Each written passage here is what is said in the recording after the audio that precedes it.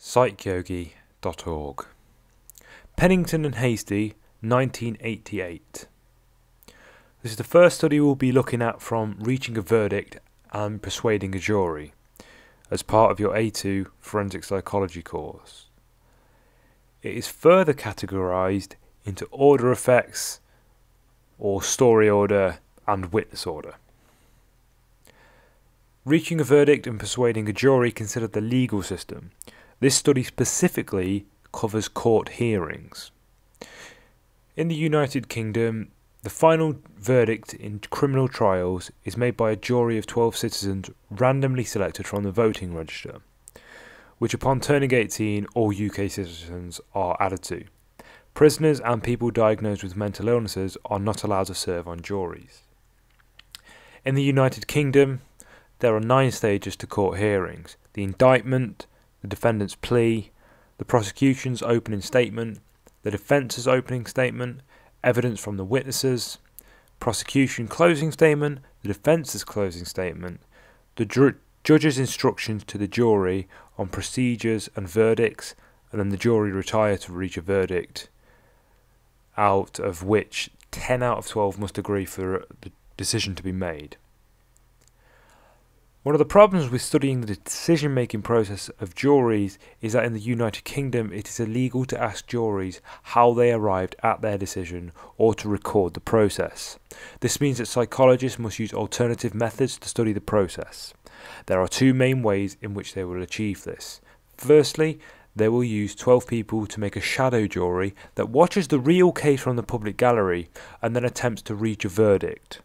This has an added benefit of being high in ecological validity because the people have actually seen the real trial and have been subject to the same conditions nearly as the real jury.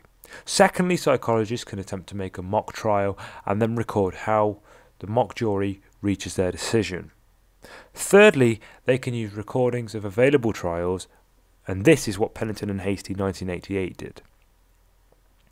So part of the background for this study is you need to know what primacy and recency effects are. I've already done videos on these and the links will be in the description and on the article on psychyogi.org.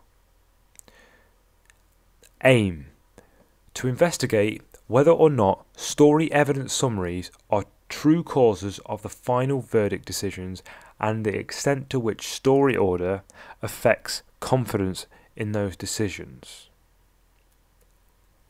So story order is simply telling the story in chronological order, in the order it actually happened. Whereas witness order may be recalling it in the order that the witness remembers it. It may not necessarily be chronological. Method and design.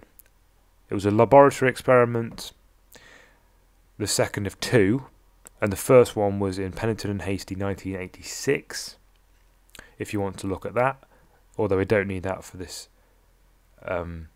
experiment study. Participants: 130 college students from Northwestern University and Chicago University.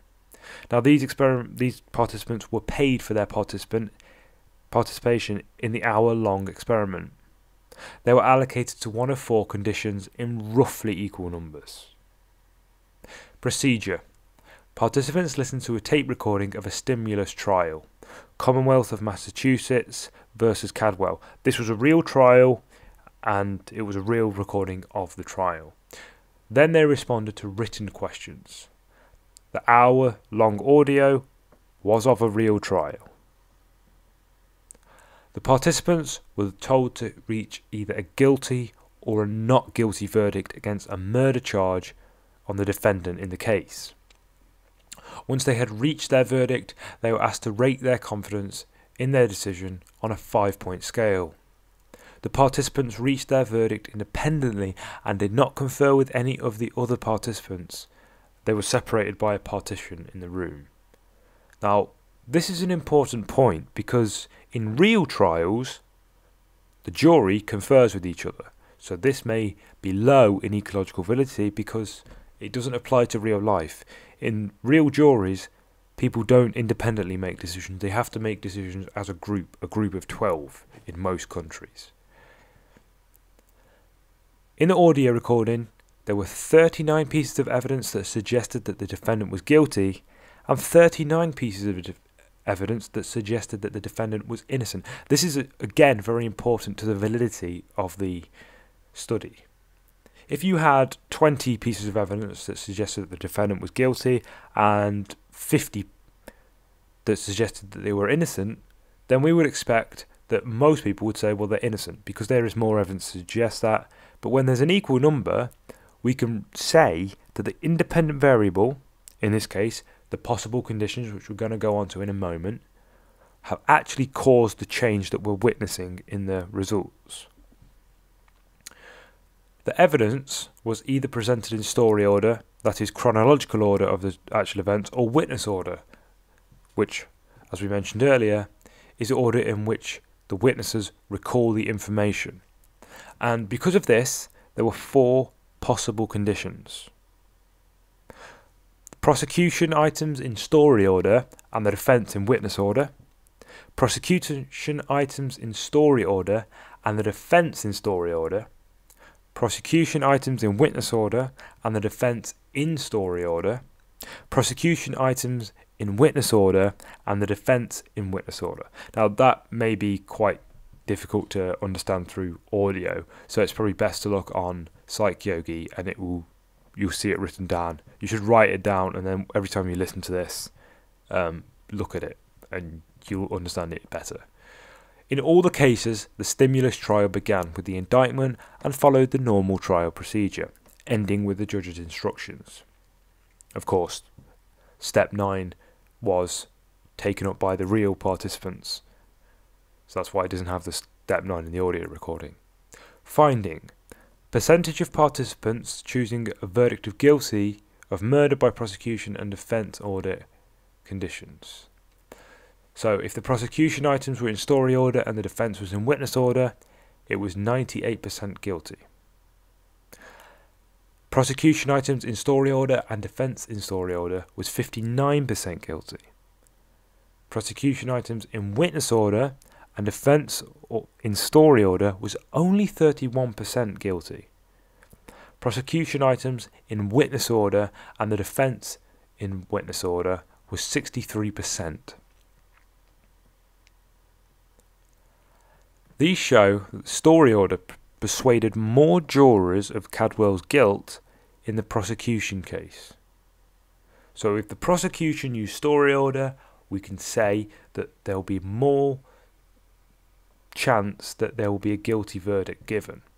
There'll be a greater chance of a guilty verdict given in story order when the prosecution uses it.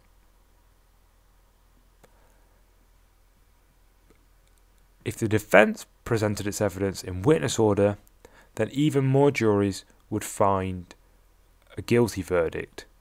And if the position were reversed and the defence had the benefit of the story order, the guilty rate drops to 31%. So if you're being prosecuted, you really want to hope that the prosecution displays things in witness order and the defence display things in story order. Conclusions. As predicted, the greatest confidence in their verdicts was expressed by those who heard the defence or prosecution in story order. Least confidence was expressed by those who heard the 2 witness order conditions. Pennington and Hastie 1988 evaluation. This is not an exhaustive list of evaluation, but something to consider. And you can obviously add to more of this, and I would suggest you do that to further your understanding of the study. So, the use of quantitative data makes it easy to analyse and therefore establish cause and effect, although it does mean that any conclusions will have to be inferred from the experimenter. It can't be taken straight from the results. So the reasons for the change may be slightly harder to establish using quantitative data. You may have to use a qualitative data to get a better understanding of that. The results are similar to the 80% guilty verdict rate of American courts in this condition, prosecution items in story order and the defence in witness order. as that was 78%, which suggests that the results from the alternate orders may predict real court results from such orders. Now that's a strength, and it's called predictive validity. Because we've noticed that there is a correlation between one of the conditions which is most similar to real life and real life itself, obviously, we can suggest that maybe the other conditions, when used in real life, will actually be quite similar. So it predicts real life. Now, there's an argument for low ecological validity because the trial only lasted an hour and was only an audio recording. Furthermore, the participants reached their decision independently, which, as we mentioned earlier, is unlike juries in real trials. Therefore, we can argue that the results may not be generalizable to real life. Reliability.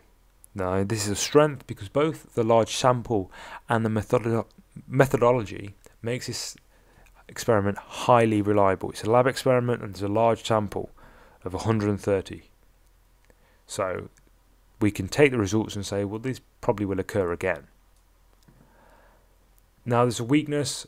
Demand characteristics. As the participants were paid for their participation, we can argue that some of the results may be due to the participants trying to act in a way desirable to the experimenters. This is actually against the BPS's ethical codes, because if you pay a participant, you can make them do far more than they would normally do. If you've heard of the Milgram Experiment, the participants were paid $4.50 for their participation, and they went a lot further than it is suggested they would have if they weren't paid. And in fact, some replications of that experiment later, I believe, didn't have payment and they were lower. Ethics. We could argue, due to the nature of the case, that some of the participants may be negatively affected by the content of the case. It was a murder trial. Now, this is almost unavoidable in studying juries and the decision-making process and courts.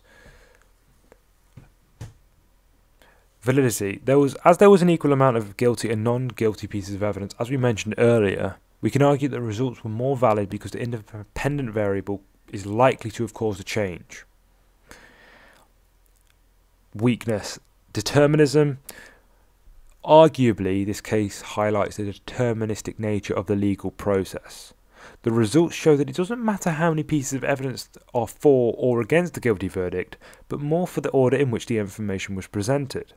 Now, this is a problem, because if this really is the case, then it doesn't matter if someone's guilty or not guilty. It just matters in the order in which the information is presented to the jury. So that can't be fair, and it can't be a due legal process. If you've enjoyed this Psych Yogi presentation, why not subscribe to keep up with all the latest videos.